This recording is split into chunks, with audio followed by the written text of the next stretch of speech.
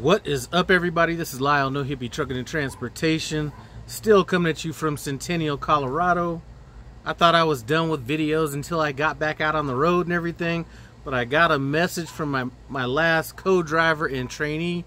He said, Lyle, I just posted my first YouTube video, so you know I had to give this fool some love, you know what I'm saying? You spend 30,000 miles with somebody and you kind of grow a little bit of closeness with them, so I wanted to take this chance to support him. I'm going to leave a link to his channel in the comments section below. So all you got to do is just go to the comments section. I'm going to have that comment pinned. But, you know, for a lot of you guys that are just going through the training process, I'm sure that he's going to be able to put a little bit of insight on what you're going to have to be going through from the perspective of a trainee.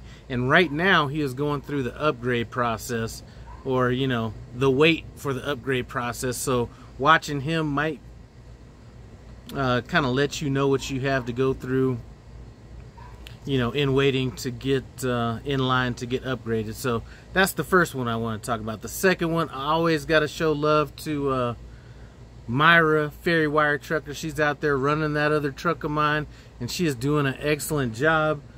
I'm going to leave a link to her channel in the description, or not in the description, I'm going to leave it in the comments section as well. You know, she's an inspiration to everybody out there that did not have a good trainer. You know what I'm saying? Everybody that didn't get off their trainer's truck knowing how to back up a truck or anything like that. So for those of you guys that watch my channel, she's somebody that when she first started posting videos, I was like, man, I'm not sure about this one.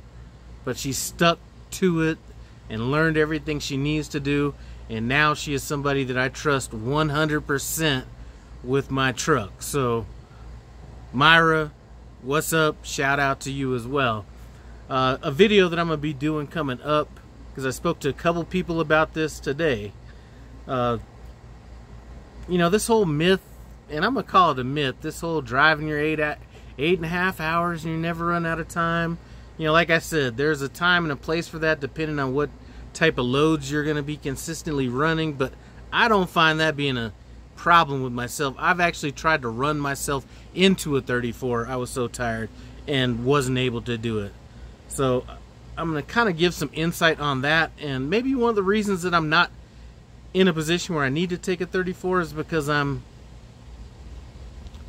so on top of my logs to where I'm saving so much time to where that's not an issue. So what I'm going to do, hopefully if I can remember it, is my next video is where you are wasting time on your 70-hour clock, because I'm talking to people and I'm like seeing massive amounts of time being wasted and stuff like that. So I'm going to get into that, and I'm, you know, a lot of it is the fact that people are just wasting time on their 70 to where they end up needing to take a 34, and then some of it isn't the fact that they needed to take a 34.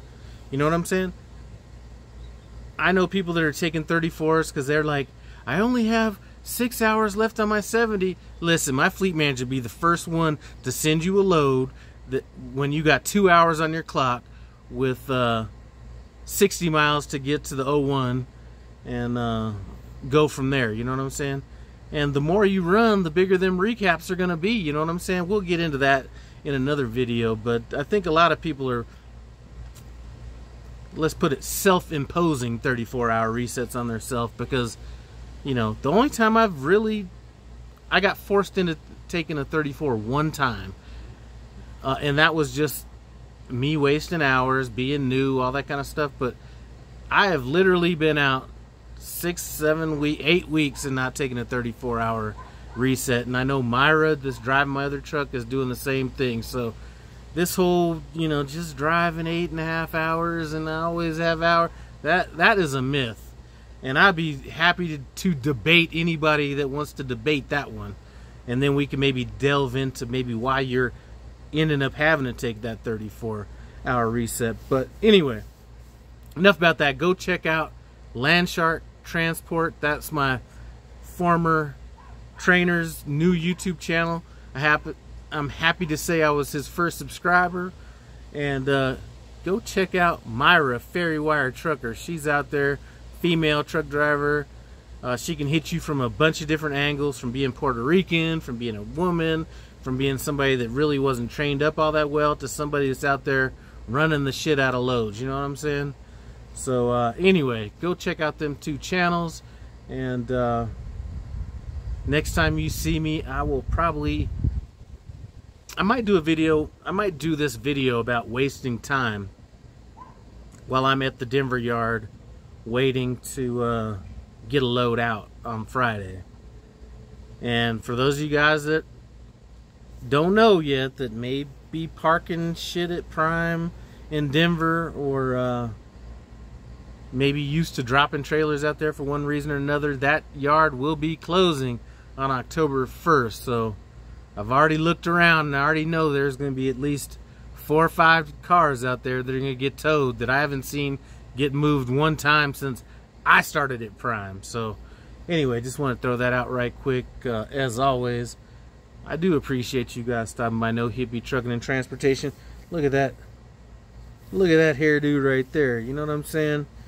Getting it clean, fresh, and ready to put in that work on these next 5, 6, 7, 8 weeks, however long it's going to be, to get things handled. But hopefully the shorter the better. But one thing I did tell my future co-driver and trainee was, since I'm just coming out the house, he's going to need about 12,000 miles, 11,000 miles to get finished with his training.